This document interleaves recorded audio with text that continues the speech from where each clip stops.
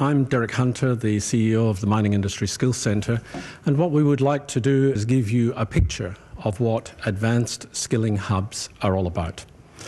Our work specialises in workforce planning and workforce development for the resources sector worldwide.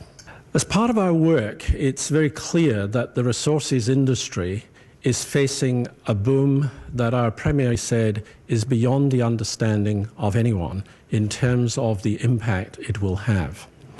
That took us to the centre of a discussion with a number of major partners who are here with us today about the fact that advanced technologies can rapidly accelerate the way people learn.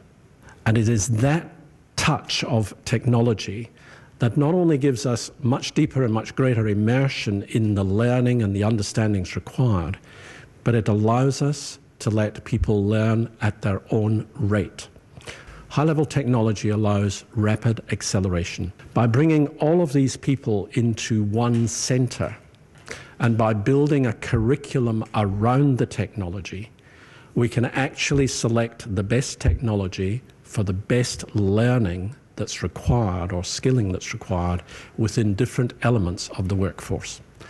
What's on display today, of course, is just a fraction of what these companies currently have and will be developed. But our objective is to build skilling hubs that provide training at all levels of the industry, from semi-skilled right through to graduate, and to have universities linked into the skilling centre so that we can get degree students using this technology.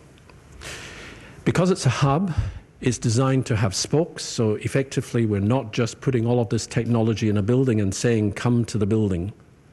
The building can go to the mine sites. And effectively, it is possible to have a trainer in the hub and the students in an actual mine and link the two together. Likewise, it's possible to have a trainer in a mine site linked directly to students in the hub. The need for these centres is now, and it's an absolute imperative that we move this forward for the success of the mining industry.